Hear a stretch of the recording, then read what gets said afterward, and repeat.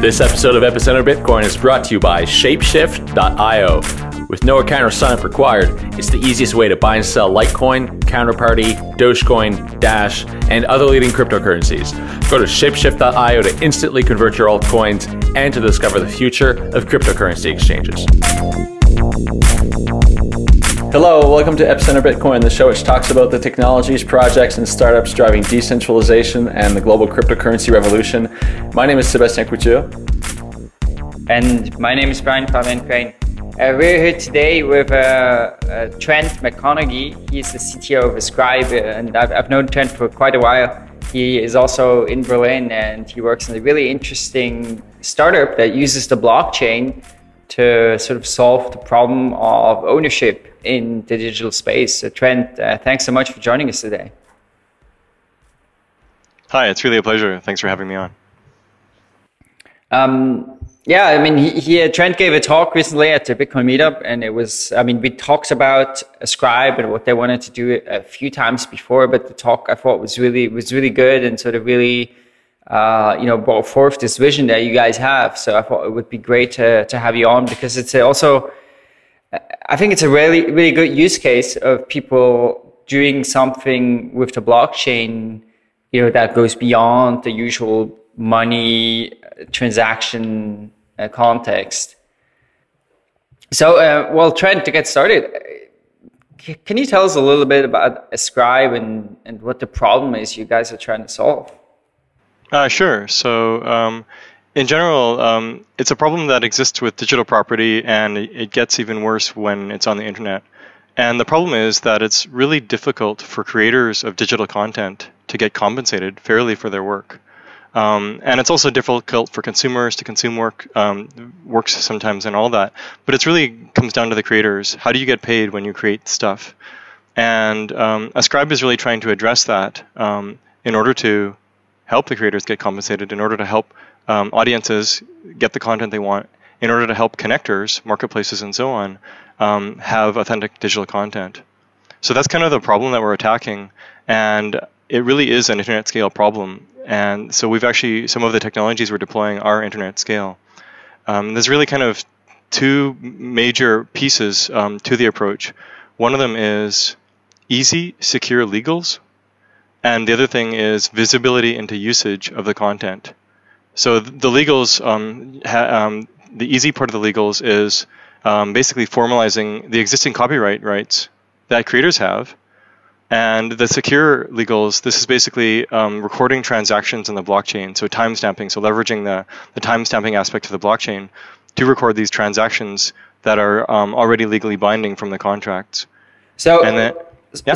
Maybe before we dive into the specifics of Ascribe, I'd like to spend a little bit more time on this problem.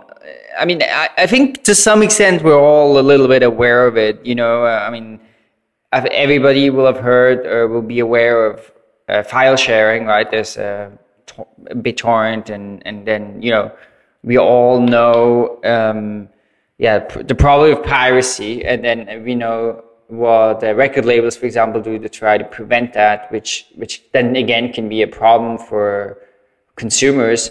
But can we spend a little bit more time on fleshing out exactly what the reason is and why this is not working at the moment? Sure, definitely. So kind of throw a rock and you'll find a problem when it comes to ownership of digital property on the web. You talked about piracy and all of that.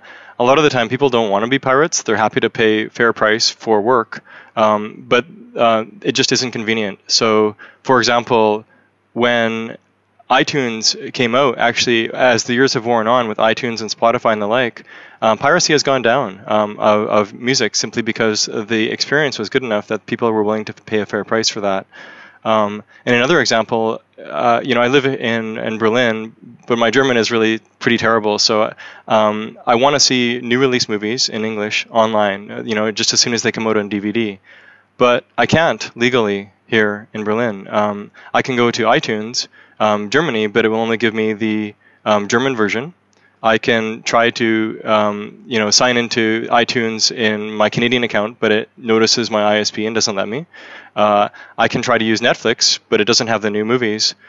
And there's really, Amazon also, it has just the German versions. So the only way that I can actually get a movie that's English, that's new release, is if I VPN or torrent it.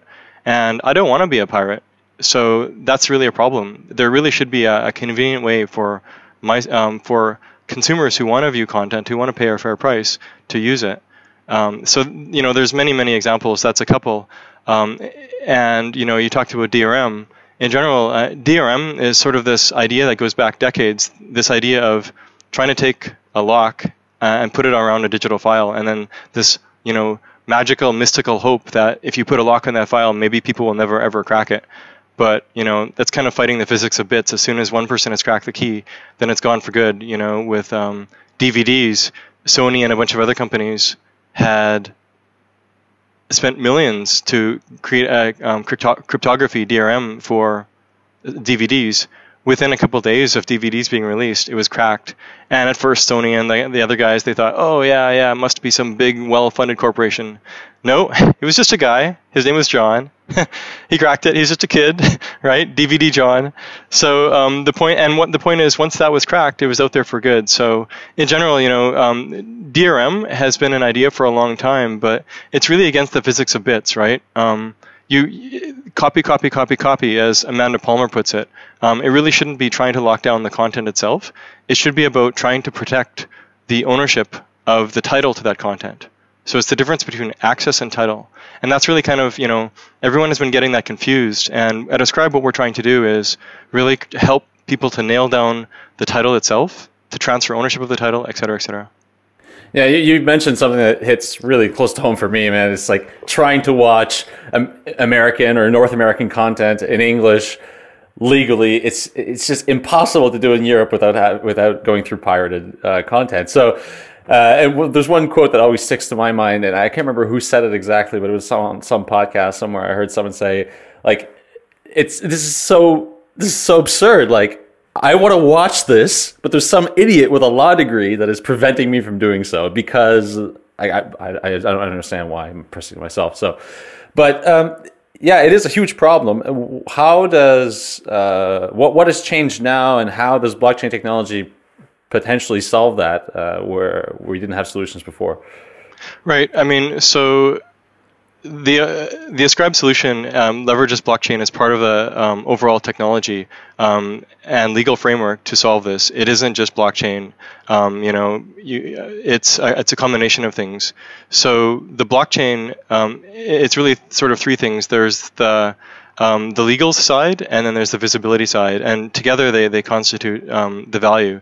So really, to be able to establish ownership, I mean, as a creator, as soon as you create a file, a piece of art, whatever, you have the copyright rights. But it's really hard for people to transfer that. And if someone else claims those copyright rights, what recourse do you have to say that you had it first? And sometimes artists, they will actually take a USB file and mail a USB stick, put their file in that, and mail it to themselves back and forth like in the mail, just to sort of have that proof. What the blockchain does is it's sort of like taking and putting a file into a USB and mailing it to yourself, except it's much more convenient. So you get that sort of legally binding timestamp that you had access to that file at that point in time. And then the second part is, when you're transferring ownership, what that comes down to is bequeathing a portion of your copyright rights, the beneficial use rights, to the purchaser, and then they can transfer it, and so on and so forth. Traditionally, this has only been the realm of the big corporations, the guys who can hire teams of lawyers to keep away us Canadians from watching, the latest new release. But what Ascribe is doing, thanks to partly blockchain, thanks to the right legals and other technology, is rather than just making this the realm of the enterprise, it can be the realm of the individual. So go ahead. Well, you mentioned transferring ownership, and we were talking about this before the show, and it's something that I've been thinking about since doing this research, is in a digital realm, is ownership really desirable? I guess is one part of the question or discussion we can have. And the other part is, do we have this notion of scarcity in the digital realm that we have with physical art, or should there be this notion of scarcity? And by that I mean, so you have a piece of art. Okay, so I've got this like mask on my wall here that somebody made. Okay, well, I can touch it, I can feel it. It's nice, and I know that there's an artist that worked on this, and that gives it more value to me than if it was some like plastic knockoff from made in China. With digital art, you don't really have that because it's just bits, right? And I would go as far as saying that, like, if I look at the Mona Lisa for the first time, if I look at it as just a JPEG, I'll still be moved by it. I'll still be inspired by what the artist was trying to put out. So it seems like as soon as you get into the digital space, there are a whole bunch of things that don't exist in the physical realm. Yeah. So to answer your question, there was sort of two questions there. Can you have scarcity in digital? And what about the idea of property in digital at all? And this idea of property in digital at all, it actually goes back to the very idea of intellectual property. If you think about the word intellectual property, intellectual means ideas, and property means, well, to own something, right? And it goes back, hundreds of years. In fact, one of the very first copyright cases was in the 1600s, where people were fighting over a book, and 3,000 people died in a battle over a book, actually, in Ireland, of all places. And because it was about the copyright rights. And so the question is it desirable for someone to be able to own an idea? Well, if you're the author of that book and you just spent the last 5 years of your life writing it, how do you feel if everyone has just as much right of you as you in order to make money from it? And that's not very fair. So the idea of owning your ideas that you put hard work into as a creator, that's the core idea of intellectual property. Copyright is about works like books and music and so on. There's inventions, which is what patent law covers. And then there's trademarks, which is logos and these sorts of things. And each of them is sort of a piece of overall intellectual property, the idea of owning ideas. So now the question is, can you translate these existing intellectual property rights into bits? And the answer is actually yes, simply because they're already ephemeral. They're already, not tangible. It's an idea. You can't really put your hands around it and grasp it. So it's you can use bits to record that you have title, but it's always been something that it's not tangible. So I think that's how it relates. And then just sort of your final question sort of had been related to the idea of what about multiple editions? What about having 5 or 10 editions? You can do that with, books and otherwise, but does it make sense for digital? And well, if you look at it, the idea of editions goes back hundreds of years, and there's always been a debate. But at the end, editions have always emerged.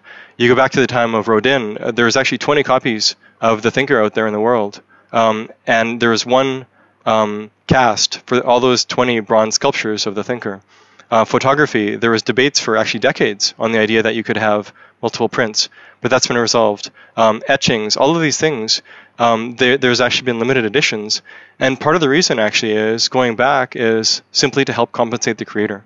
So it's basically the creator is bestowing the copyright rights in order to get compensated. If you could have 1 million copies or 1 million editions, then it wouldn't be as valuable. It might not be possible for the creator to get his copyrights. Right. So in terms of editions, I guess it's with editions that I have the most problem with. I don't see the value in having editions in the digital realm, because it's just bits, and you can make as many as you want without any work. Well, I would suggest like that. Let's come back to this sort of general question, but I think let's talk first about the sort of the example of the digital art market, because I think it's an interesting example, and I think it kind of makes a lot of sense there. And it becomes much more complicated to wrap your head around this when you talk about a song, for example. Like, do you have an interest in owning a song if all you want to do is listen to it, right? But let's talk about the digital art market, because I think that's a great example, and that's also what you guys are focusing on at the moment. Yeah, sure. So digital art is our initial market. We're also spending time with photography and 3D, but focusing on digital art. So in the world of digital art, which is basically pieces of art that are created digitally and transmitted digitally. So like an image or a movie, these sorts of things that, when you would transfer ownership, it's actually ideally transferring it as a file as opposed to putting it onto, say, a VCR and gluing the VCR lid shut, which is actually what people have done in the past. So in the world of art, the most important thing for value of a piece is provenance, the ownership history. And so let's say you have something that it looks 500 years old, but you don't know who the owner was for 50 years, the value is going to be a lot lower. And if you have it and you don't know the provenance at all, then the value is essentially zero. Sometimes you can even recover the provenance. There's this example of the Fabergé egg where someone bought it in a flea market for $5,000 or so, and they tried to sell it for scrap metal, but no one would buy it. So they ended up Googling around and discovering that it was a Fabergé egg dating back to the time of Peter the Great. And then it got sold in auction for tens of millions of dollars. So in that example, the provenance was recovered, and thanks to a sufficient documentation on the internet, in the archives of the Armitage, etc., the provenance is recovered, and the value shot up to tens of millions. In the world of digital and with files, there hasn't traditionally been provenance, and because of that, there hasn't been a way to really lock down the value of these digital files that gets transmitted. And because of that, the digital art market hasn't really taken off. So the overall size of the art market itself is, depending who you ask, 50 billion, 60 billion, 70 billion, somewhere in there. So it's bigger or par with movies, with internet advertising, with video games. It's that sort of size of market. But digital art is, depending what numbers you look at, it's somewhere between 100 million and a few hundred million. So it's really a fraction, which is kind of amazing given that it's 2015, this age of social networks and digital everything, except for the art market. So, and really people in the art world have called it an elephant in the room problem, that, it's 2015, digital everywhere, yet we don't have digital art in a broad sense. And it's because this provenance problem has not been properly solved, until now, of course. So basically, by using the combination of transfer of copyright rights embedded in a contract and recorded on the blockchain, that enables digital provenance in a perfect kind of fashion. As long as the blockchain is around, or mirrors and copies are made, then that provenance is around. And that's basically provenance that did not exist before. So it solves this very, very root core problem of digital art. And hopefully, it will make a pretty big impact on the art industry. So if I can rephrase that, right? So the problem before was, let's say you created this digital work of art, and then I'm the artist, and I want to sell that. Well, with art, the concept of scarcity is kind of very central, right? If you're an art collector, you don't want to buy this thing if a million other people can have it as well, or if you're not, if it's not rare in some way. And of course, with digital files, how could it be? I mean, maybe the artist can promise you he only gives it to you and a few other people, but then you kind of have to trust that, trust his word. And then you don't know what these other people are going to do, maybe because once they have the file, of course, they could give it to other people. And if there's no record of who owns this, then why would anybody pay for this? It makes sense that this doesn't work, right? And then, but of course, if you bring the blockchain in, you sort of register the piece of art in the blockchain and say, oh, there's only 5 of those. And, now you sell it to me, and I can check in the blockchain that I own one of them, and there are only 5, and I can transfer it on, and that person then has it, and it's clear I don't have it anymore. So that kind of, sort of solves that problem. I mean, of course, it separates, and I think that's also very interesting when we talk about the distinction between the physical and the digital, right? In the physical one, you have sort of the file or the content, the object, and the ownership of that is the same thing, right? Like either you have the painting and you also own the painting. But then digitally, this could be different, right? So I could own this work of art, and I have it, the file, the physical digital file, and someone else also has the file but doesn't own the art, right? So you sort of separating those two, which is very interesting, and I think that's also where it gets confusing, because in some instances, you're like, why would I pay more for owning it when I can just have it? But of course, I think in the digital art market, it's totally obvious, because if you're a collector, well, then you care about ownership, right? That's very central. Yeah, that's exactly it. It's you hit the nail on the head. It's really about the difference between access and ownership. And interestingly, if you have a piece of digital art, you actually want people to share it, make 1 million copies, because it's actually a proxy for value.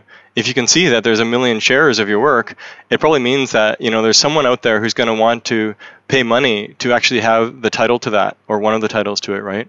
So it's kind of cool that this distinction is not only useful to really establish ownership, but also as a proxy for value. Doesn't that sort of break the model where by having ownership, you're in a position of power because you essentially control the distribution of that piece of art, being able to display it in a gallery, for example, or sell it to the highest bidder?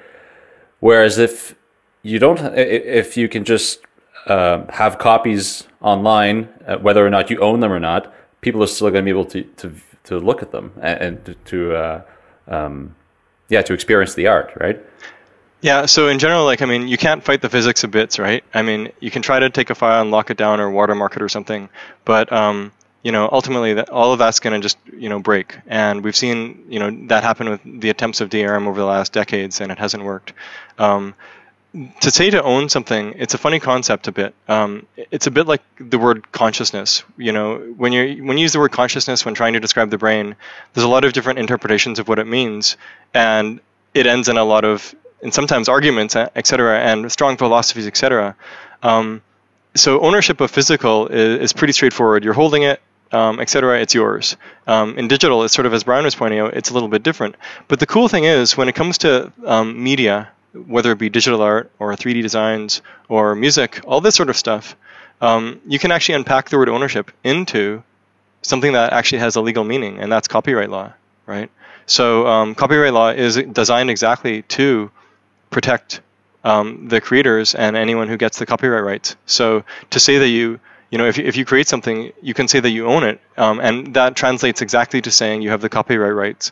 To transfer ownership, that means as a creator, you're bestowing a portion of the copyright rights to whoever buys that piece. And then, as person A sells to person B sells to person C, that's actually a transfer of the copyright rights. So the title, and to your point of sort of distribution, you can't stop the flow of bits in a sense. If someone has a copy and they want to spread it throughout the world, you can't sort of plug the internet that way, right? You can try, and big corporations in the past have tried, but it doesn't work very well, right? But if you are a copyright owner and someone out there has taken your work and is trying to sell it on a website, you actually have legal recourse to approach the person on that website and tell them to take it down. And if they don't, you can have legal proceedings against them. A wiser strategy would simply to try to monetize it, to say, hey, you've been using this. How about you give me 50 euros or 500 euros for your efforts? And there actually are companies out there who do this for certain types of media. It's just sort of a business-to-business sort of thing right now, though. We see that these sorts of things, if you have the right technologies like blockchain and really easy to use legals, then you can bring it to the individual. So in a sense, just like PayPal brought transfers of money between individuals, and then Bitcoin too now, think of us as a PayPal for ownership, a PayPal for digital IP, where you can transfer digital IP from person to person without needing an army of lawyers behind you. Our show today is brought to you by our friends at Shapeshift. Shapeshift is the fast and easy way to trade altcoins. They now support over 25 of the most popular altcoins, including Dogecoin, Counterparty, Dash, Monero, and so many others. When you want to trade altcoins, forget about using an exchange. That's so 2013, man. Just go to shapeshift.io and get it done in less than 1 minute with no account or sign-up required. Their currency conversion tool makes trading altcoins as easy and convenient as using Google Translate. Here's how this works. You head over to shapeshift.io, you tell them which currency you want to sell, and give them the wallet address for the currency you want to buy. Let's say you want to sell some Dogecoin, they get some Dash. You then simply send the Dogecoins to the address they provide you, Shapeshift converts it for you, and puts the Dash directly into your wallet. It's that smooth.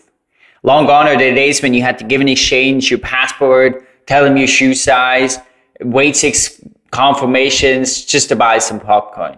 With Shapeshift, conversions are instantaneous and your privacy remains protected. So head over to shapeshift.io and start trading some altcoins today. We would like to thank Shapeshift for their support of Epicenter Bitcoin. So we've talked a little bit about DRM, and because it's kind of obvious that if you own the title of some, let's say, music, then locking down access and charging for access to listen to that music, is a great way to monetize, and that's why people want to do this DRM thing, even though maybe it's hard to do it, and there's a part where information wants to be free and that sort of stuff. But it seems like it would be a great fit, or sort of a natural fit, if somebody developed a DRM system on top of Ascribe, right? Where perhaps the software would check ownership on the blockchain, and for example, am I allowed to watch this movie? And if so, I can see it. If not, I can't. And that perhaps would also, it's a strange idea to think about, right? Because then you could have maybe a secondary market. Let's say I buy some Hollywood movie, I watch it, and then I can transfer the ownership to someone else so they can watch it. I can maybe sell it on. Have you thought about that? And what's your view of the idea of sort of putting a DRM system on top of Ascribe? Right. So when I think about DRM, I sort of think about like taking a file and putting a lock around it, or maybe putting on some like hidden watermark or something.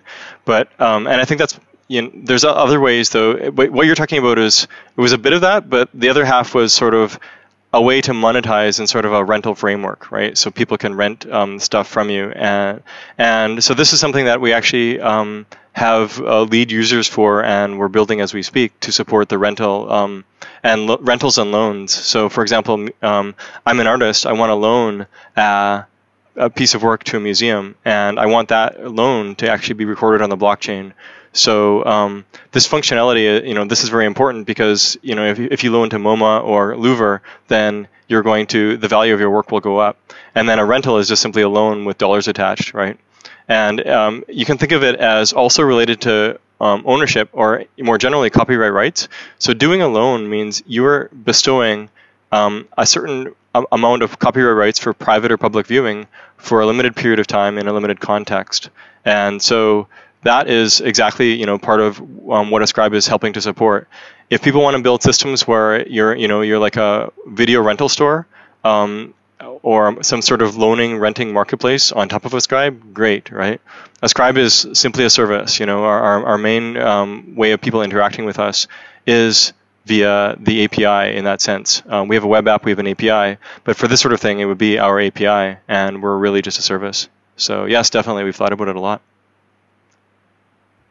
Well, but let's talk about this idea of the Internet of Ownership. And in the talk you gave at the meetup in Berlin, you talked about this really interesting project called Xanadu that kind of had this vision a long, long time ago. Yeah, I'd love to. So, and if you don't mind, I'd like to sort of backtrack a couple, like take a few minutes just to elaborate, because it's pretty cool. So if you sort of think about why ownership of digital property, especially on the internet, is a mess, you kind of first of all have to go to more near-term internet history, and that's the World Wide Web. And in 1989, Tim Berners-Lee drafted the concept of the World Wide Web in March of '89. By Christmas of 1990, he'd actually implemented the whole first cut, the first web server, the first web page, HTML, all these sorts of components that were needed to build the World Wide Web. And then in the 25 years since that happened, the World Wide Web has exploded. That's where we have Amazon and Facebook and all of these other, billions, literally, of websites now. And but at the core of the World Wide Web, it has a challenge. If someone can take my file and use it, and I don't hear about it, they can even link to me, and I don't even hear about it. And this is because the World Wide Web only has unidirectional links. So it only points one way. I can link to your web page, but you don't know about that I'm linking to your web page unless you happen to be on my web page. And so that's really kind of the core challenge. of the World Wide Web. It's these sort of very mindless links, and it has no sort of rights management built in. Now, going to the Xanadu, as you'd mentioned, we'd been digging more into this and whatnot, and we found that there was a vision going back to 1960. A guy by the name of Ted Nelson, and he had this project called Xanadu. And in fact, Ted Nelson coined the term hypertext. And Xanadu was the original hypertext project. And the vision was basically a hypertext place, just like World Wide Web, where you have documents linking to documents, but having rights management and attribution built in. And his design was simply bidirectional links rather than unidirectional links. And that way, so if you link to my web page, I know about it directly because I have linked back to you. That's just built into the protocol. And the second thing is copyright was baked in. So if I'm established as the copyright holder, if you link to me, then and you start making money, I'm going to have a trickle of dollars coming down to me as well. So that was kind of an amazing vision, actually. And this goes back to the 60s. And Ted Nelson, after he had that vision, he actually spent decades working on it, refining it, and so on. Started a company in the 80s to roll this out, but it was really hard to build. It was actually pretty complicated. And so when the World Wide Web came out in 1990, it kind of just took off so much more quickly because it was so simple, and kind of left Xanadu in the dust. But the vision of Xanadu, this idea of proper attribution and rights management built in, that's still an extremely worthy vision. And we really love that vision. That's basically where, you look at all these different problems on the internet, and it comes down to the fact that, there isn't built-in attribution. Throw a rock at a vertical and you get a problem, whether it's music, etc. And Xanadu really was trying to address that, right? There's this great quote from Ted Nelson: HTML is precisely what we are trying to prevent. Ever-breaking links, no rights management. So anyway, that's the idea of Xanadu. We think it's pretty cool. And others have tried to solve this since, for example, like WordPress has pinned back. So there's been other technologies developed, proprietary or open source, that enable this sort of ability to see who's linking back to you. But yeah, having that embedded into the core technologies, I guess would have been pretty useful and valuable. Yeah. No, I agree, for sure. So how does that tie into your vision, this idea of bidirectional links? Right. So directly, actually. So you can kind of summarize what Xanadu is trying to do and what we're trying to do with, we say, where's my stuff? And you can break that down into the where's and my stuff. And the where's is really, Xanadu solved it with bidirectional links that are sort of created automatically by the protocol on the fly when you create a new page. And then the my stuff that Xanadu had was baked in copyright. So just sort of everything built into the system. And there was these ideas of a bunch of things like transclusions and metastructures and so on. That was the Xanadu design. With Ascribe, we're also boiling down the problem we're trying to solve as where is my stuff, but we're solving it slightly differently. So the where's part, rather than baking bidirectional links into a protocol, we're crawling the web. So we're swallowing the web and then automatically computing those bidirectional links for media. And so, several people have done this over the years, several groups. In 1998, Larry Page was in the shower and he asked, what if I could swallow the internet? And it was that question that led to him and Sergey developing the backrub algorithm, which evolved into Google. And Google search itself is about understanding the links back and forth, the PageRank, all that. They were doing it for discovering content. We're doing it for attribution, and it really ties to ownership much more directly. And it's not about a web page per se; it's actually about the media itself. So that's the sort of where's and the where's my stuff. The other half, the my stuff part, is two parts, and I hinted at this in the beginning. There is the easy legals and the secure legals. So easy legals is a terms of service that has the copyright stuff built in. So when you register a piece of work, you are claiming that you have the copyright rights. When you transfer ownership, you are bestowing a subset of those copyright rights to the next buyer. such that that buyer can resell. They can use it for public display, et cetera, et cetera. So to summarize, how we relate to Xanadu is Xanadu had this amazing vision to keep rights management, to solve the "where's my stuff" question. We have the same aim, but with Ascribe, we're trying to do it in a much more sort of pragmatic way. So we're not trying to force new protocols right now. We're working with the existing protocols of the internet, and then having this sort of overlay on top, sort of rewiring at the sort of the very top level to make it really pragmatic. And of course, it's still hard, right? I mean, to swallow the internet and then to relate that to content, that's actually an internet scale machine learning problem. But that's exactly what we're good at. In Ascribe, there's a dozen of us, 8 engineering, and of the engineers, 5 of us have been doing big data and machine learning for a long time. So, I mean, this also seems sort of a crazy, ambitious project, right? And I think when you talked about that, I was like, is this really possible? So with Google, right, one of the things people often talk about is that if somebody tried to build a better search engine than Google now, it would be extremely difficult because of just that enormous server infrastructure and expenses that they've had. So your startup costs would be huge, and it's like, of course, still very risky. Are you able to build something better? So can you guys really do that? And how can you guys crawl the entire web and then find those links and attributions? And I presume also it means you would have to, account for different file types, right? Or like, let's say somebody has the same work or image, but in a different, compressed versus not compressed. Like, I mean, you would have to recognize all those things. So how is that really possible? Yeah, so first of all, I totally acknowledge that this is crazy ambitious. I agree. And I also acknowledge that it's really hard.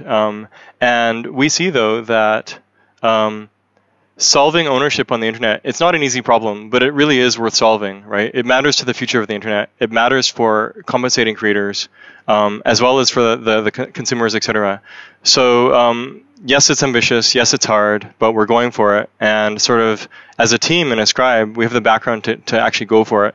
The problems that I was solving in my previous work, we were actually looking at where we had 100 billion or even 1 trillion data points that we had to analyze in the span of 10 minutes or an hour on a laptop.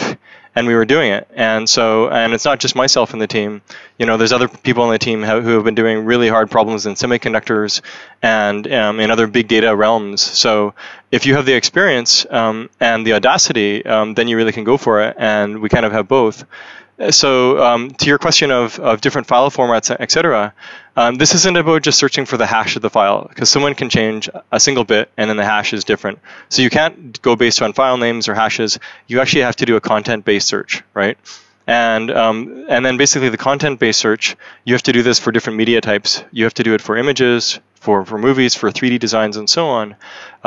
Right now, we're doing it for 2 types of media. We're doing it for images, and we're doing it for 3D files. Actually, I think we might be the very first company in the world that's doing a 3D file similarity search. And we'll be doing for more as we go along. And so we're doing this, and really we have a given image we're comparing against when someone registers an image or they want to track what's going on. We actually compare that against the reference database of images that we've crawled. And, depending how you count it, depending sort of how deep in the web you go, it could be 10 billion images, it could be 500 billion. And this is possible thanks to cloud infrastructure. So we're using Amazon very heavily. Actually, it's kind of funny. Amazon sort of tracked us down in Berlin, and they're like, who are you guys? Why are you using such a crazy amount of compute power? Like this tiny little startup in Berlin that's using more compute power than like super established startups. Like, what's going on, right? But this is possible now if you have you leverage technology in the right way. You have the right team to really pull it off. That's what we're doing, and it really it's not just sort of image search or media search. It ties to ownership, and this is really the key. There's sort of this multiplicative value of when you actually combine those two things, because then you can start to ask questions like, okay, this is the file that I own. When has it been used in the last month by others? How many people have used it? Who's using it? What value are people getting? And those are really useful. And then you can make a call yourself on what do you want to do about it, right? Do you want to just let go because, virality is a proxy for value? Or maybe you want to charge license fees? Or maybe you want to do a takedown request, but it's up to you. And we're giving that power to the users, the individuals. And we think that's really powerful. Yep. So does that mean if I'm an artist and now I'm going to register my digital work of art or something on Ascribe, at some point in the future, you will provide like analytics services where you can see, what's happening with that? Where does that go? Yeah, that's correct. And it's in the very near future. So we're actually already doing this for beta customers, businesses, where they are using our service to basically compare their content against what's out there on the internet. And we will be rolling this into the web app for individuals in the next 2 to 6 weeks, actually maybe sooner. So a few months ago or maybe a year ago or something, I was approached by a very large publisher who were interested in DRM and publishing, and whether the blockchain could be some help there. And the interesting thing is that they weren't necessarily so much against the idea of people sharing the content and being passed on, because they had, for example, for the newspapers, they know that on average 3 people read them, right? So they get passed on, and family members, or they're in a restaurant or something.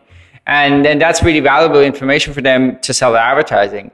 And they were like, oh, if this could happen in the digital realm, that would be okay too, right? So if people pass it on, but we need to know, we need to have the analytics there and understand, like, where does it end up? Like, what do people do with it in order to sell ads effectively?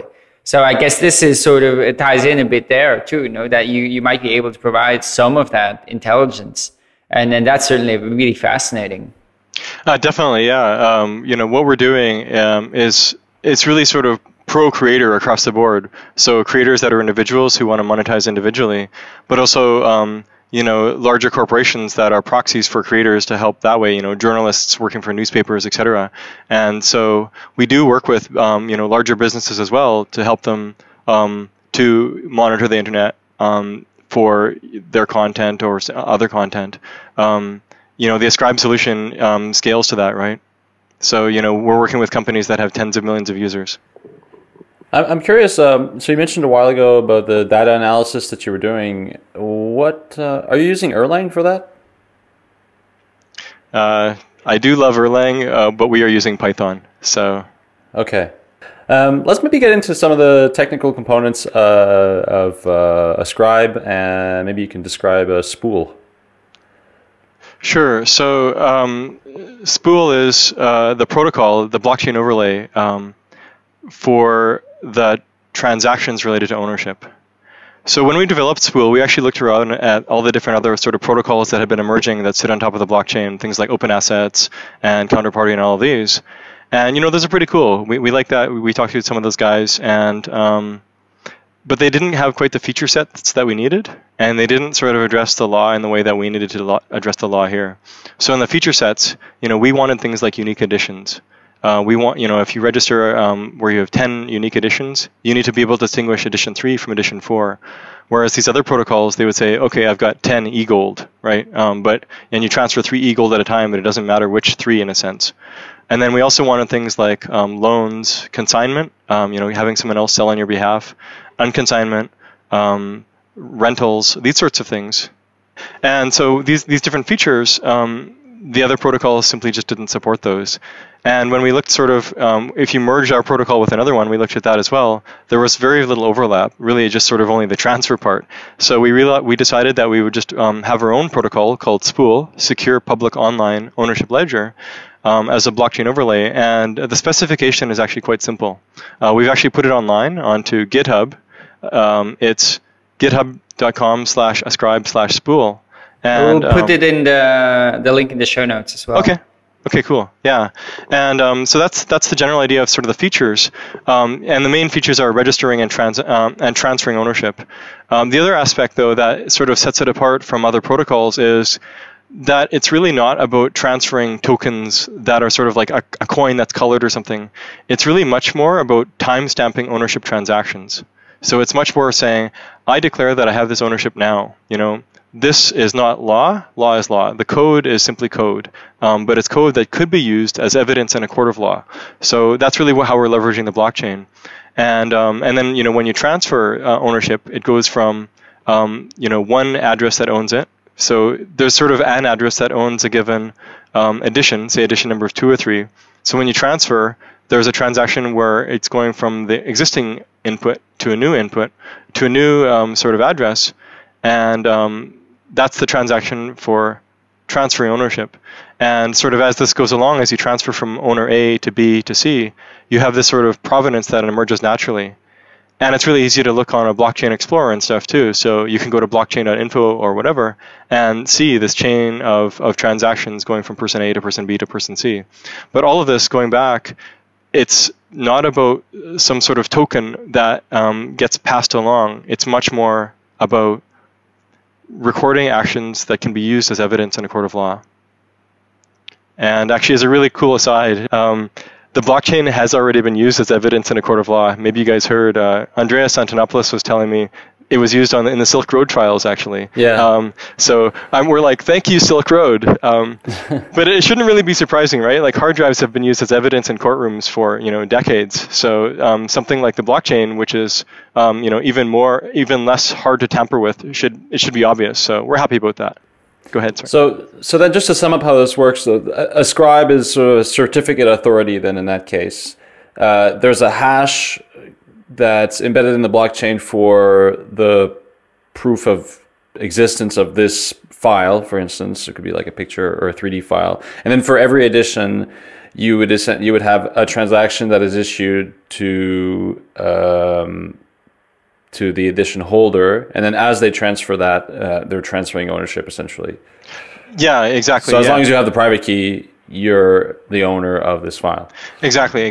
So so maybe I'll just describe, to be very precise, in that registration transaction, the input is an Ascribe address. There are several outputs. Let's say you have 3 editions.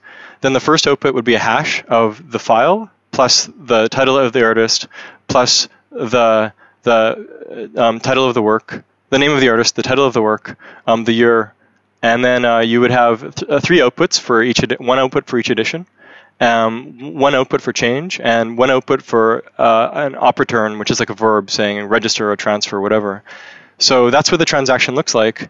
And yes, exactly like you said, Sebastian, if you have the private key to say the address of edition 2 of 3, then by definition, according to the terms of service, you are the owner of that piece of work. And So how does the loaning an edition or a piece of artwork? Yeah, well, so I mean, when you're transferring ownership or loaning, these are all about bestowing or transferring a portion of copyright rights from person A to person B. So a loan looks a lot like a transfer of ownership. It's just more copyright rights that are more limited in scope. On the blockchain, the transaction is shaped very similarly. So you have the existing owner of the rights, and then to a loan, you have Satoshis flowing from the existing owning address to a new address where they're getting the loan. And there is also change, and there's also an operatorn that has the verb of loan. But does that mean? I mean, somehow it has to go back to the rights owner, right? If you loan it, and I guess, I mean, ideally you would not have to rely on the person who is loaning the art to send it back to you with a transaction. Ideally, you could say, like, I loan it to you for 3 months, and then at that stage, it automatically gets sent back to me. Does that work like that? Yeah, you're exactly right. And it's precisely because we're not relying on, it's not, coins that have to flow back and forth. This is all timestamps of actions, right? So inside the operatorn, it says loan, but it also says the start date and the end date of the loan, right? Because it's really, once again, documenting a contract that has already been signed, that they've already agreed to. So it's not about if someone steals the private key and runs with it, you're kind of messed up. It's not that at all. It's simply used as a way to document these different transactions related to ownership. So does that mean, for example, you could also restrict then what the person does that loans the object? For example, could you say you're allowed to loan it on or not? Or is there some granularity you have there? So right now, we have sort of good defaults.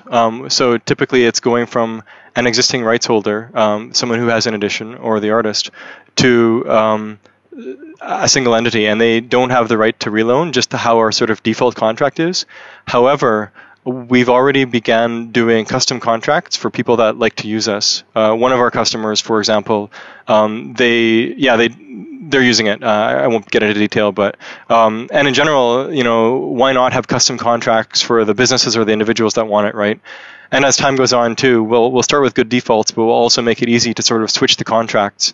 Just like, with Creative Commons, you can go to Creative Commons and choose one of a few contracts in the sort of easy to use fashion. We kind of see that with us too. Today's magic word is ownership. OWNERSHIP. Go to letstalkbitcoin.com to sign in, enter the magic word, and claim your part of the listener reward. So SPOOL is the open source protocol that makes all this happen. Ascribe is the for-profit company that is creating this protocol and maintaining it, right? Yep. Can you talk about the broader, full tech stack of what Ascribe is going to be offering? Sure. And so just as an addendum to the SPOOL stuff, in the next month, we will be open sourcing a reference implementation of SPOOL in Python as well. So, and we've actually been having chats with other people in the Bitcoin community about using the SPOOL protocol themselves for ownership. It's sort of a complementary protocol to the other protocols out there, but it stands on its own. It's useful. So I'm going to talk about the tech stack here. I'll start at the top. There's two ways you can interact with Ascribe. There's with the web app directly. So if you go to ascribe.io, click sign up, then you can enter your email and a password, and then you're in, and then you can register work, transfer ownership, all of that. It's really designed to be simple. Incidentally, by the way, too, when you're using it, you don't have to know about Bitcoin at all. We provide some details down at the bottom, but there's Bitcoin being transacted. You don't have to worry about it. Then the other way that people can interact with Ascribe is via our API. So this is typically for marketplaces or galleries with higher throughput, these sorts of places. And so they just use our API. So both the marketplaces and our own web app consume this REST API. It's a standard RESTful API. We'll be making that public shortly too. And that is being served up by our Ascribe servers. And then the servers themselves, they kind of have three pillars that they're kind of doing under the hood. And so pillar one is, and it all relates to answering this question, where's my stuff? The where's part and the my stuff part. So on the where's part, in order to, we do the automatic discovery of bidirectional links. And that comes down to the web crawl and then the machine learning similarity search. And of course, it's accessing this database, this global database or file system, whatever you want to call it, called the internet.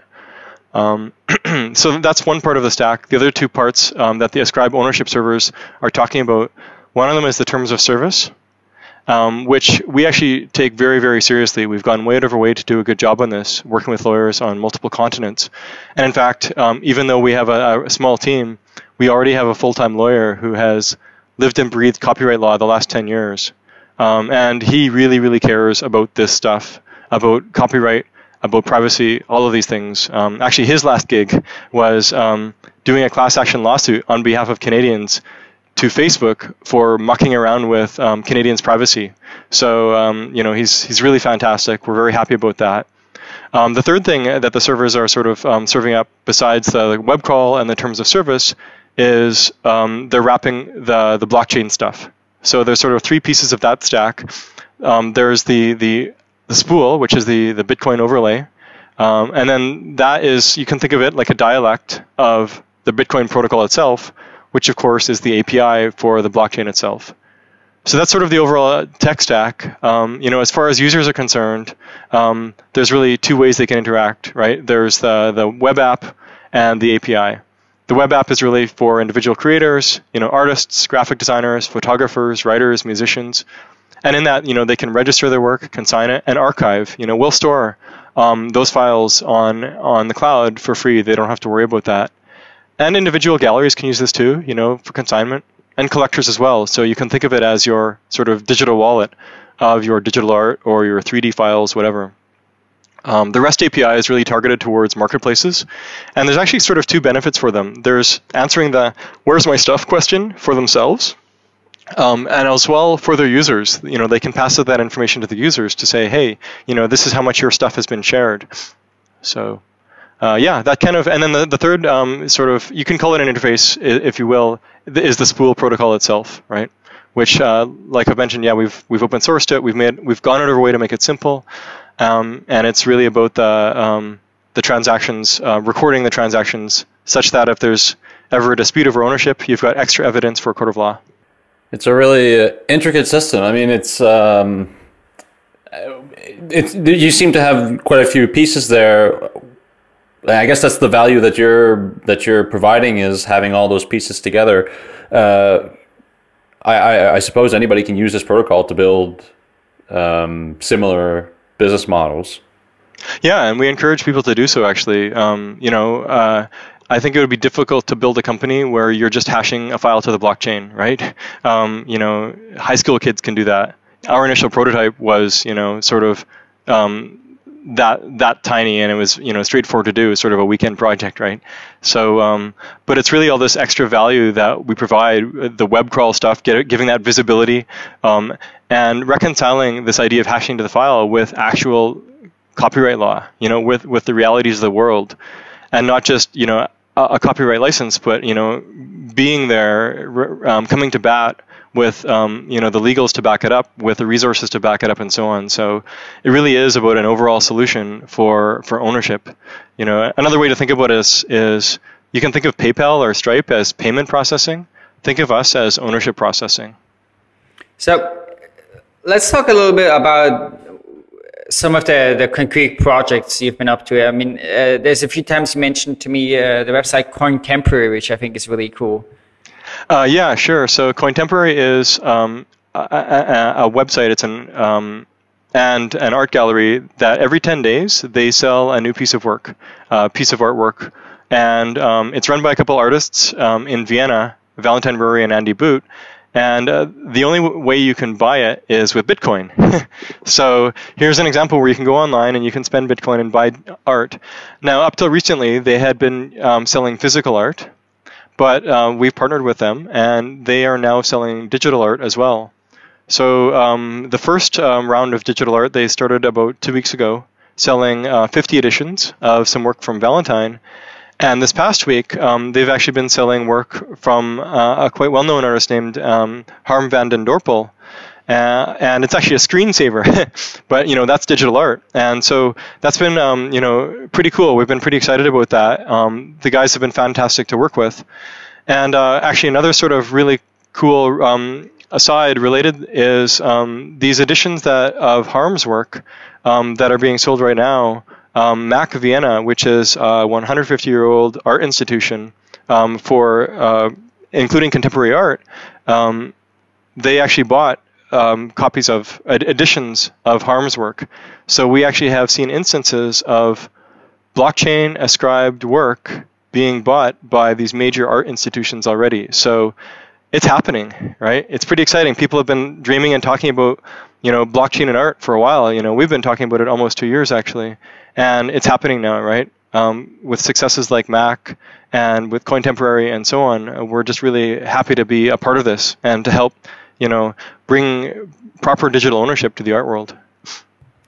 So where do you see this going in the next 12 months? Or let's say 1 to 2 years? Yeah, so right now we're spending a lot of energy in serving the art world. So we're working with a lot of digital artists and galleries and other larger art institutions, museums, galleries, gallery management software, these sorts of companies for digital art. And actually, interestingly, some have approached us and we're helping them on physical art as well. It turns out that having really better provenance for physical art can count for a lot as well. And on the side, by the way, we do certificate of authenticity. That's cryptographic, so a cryptographic COA. And collectors really like that.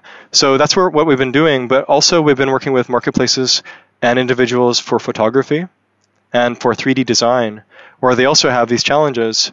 And quite often they start out with one challenge, like, oh, I don't have visibility into what's going on.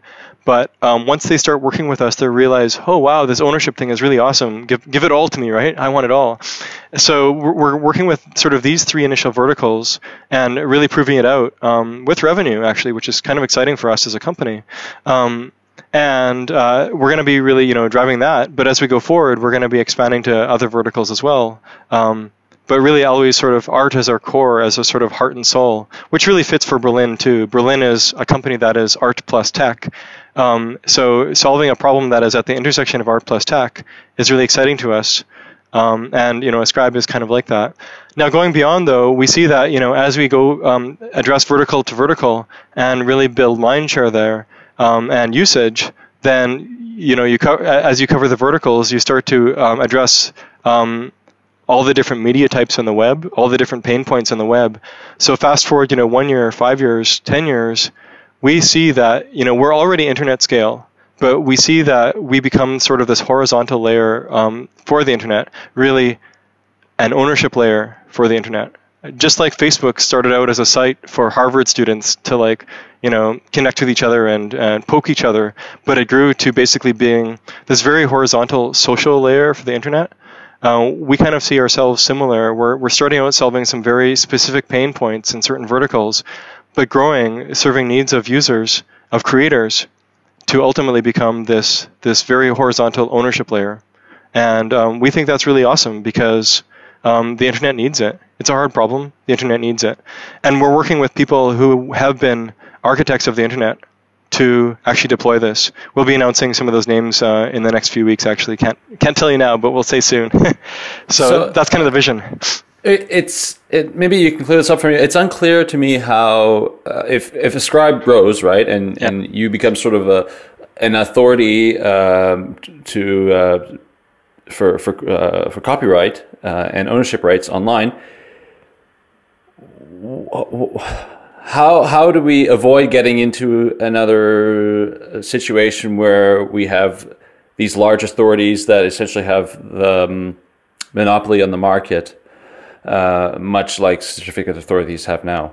Yeah. So you talk about it being horizontal. How is it horizontal, and how does it how does it protect the interests of artists? Right. For sure. So.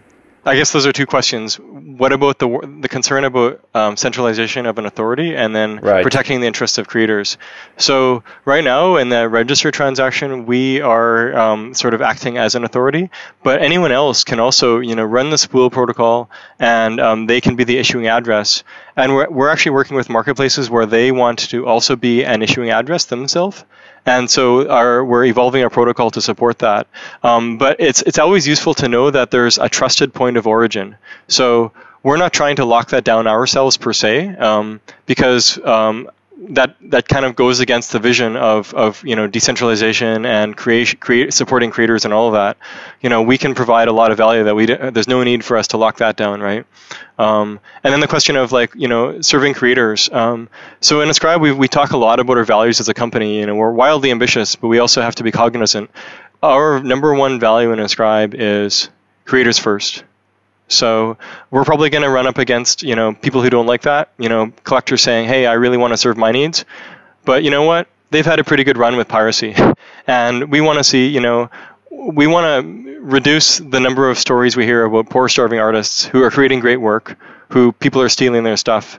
And, we just want to see them get compensated, whether it's via editions, whether it's via tipping, whether it's via streaming. Ascribe service will support all of those. It's really about getting the creators properly compensated for what they do. Cool. Well, I think this is a great note to end on, and it's certainly an awesome and extremely audacious vision you guys are pursuing. But I mean, I think it's very exciting, and I think we'll be following closely where this all leads and what it can do to the internet, and just sort of our experience with digital content and the future. So super excited about what you guys are doing, and thanks so much for coming on today to discuss it with us. Thank you very much. It's really my pleasure. Thanks for the great questions. Okay, well, we'll have links for all the interesting readings from SPOOL protocol to the Ascribe website, Contemporary, etc. in the show notes. And to our listeners, thanks so much for listening. You can follow us on Twitter with @BTC, and we'll be back next week. Thanks, and we'll see you then.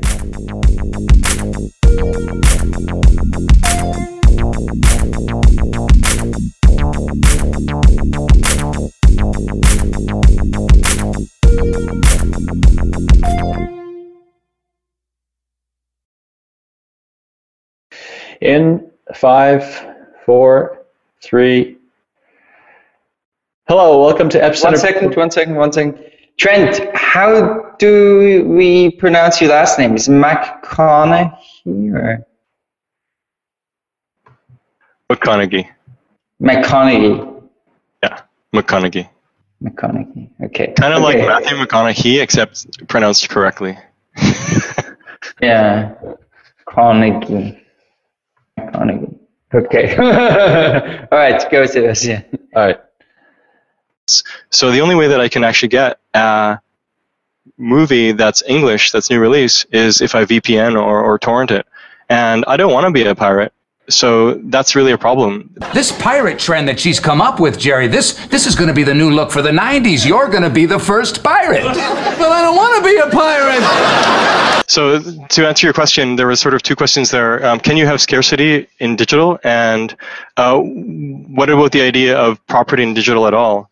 And this idea of property in digital at all, it actually goes back to the very idea of intellectual property. If you think about the word intellectual property, intellectual means ideas, and property means